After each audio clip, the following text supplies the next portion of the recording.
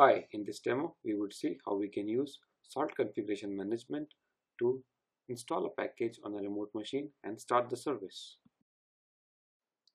For this demo, I have configured 3 systems, 1 Salt Master and 2 Salt Minions. Salt Master connects to the Salt Minions and do the configuration changes depending on the salt state files mentioned on the master.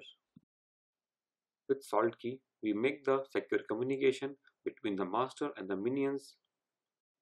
As we can see, our master has accepted the keys from the 2 minions. To test the communication between the master and the minions, we can use the sample ping command.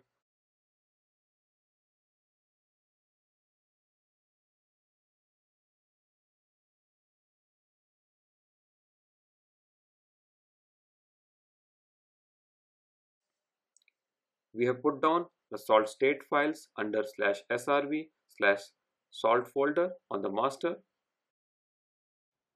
We have created a nginx salt state file and put down the steps to install nginx and start the service on a node. In talk.sls file, we can define how individual system has to be configured.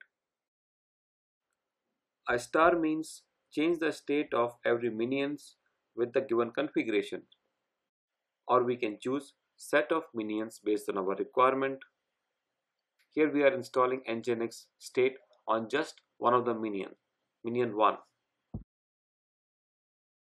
Before changing the state of the minion 1, let's get its IP address and access it over the browser. As we can see, the web page is not loading because nginx is not configured yet. Now with salt command, apply the states.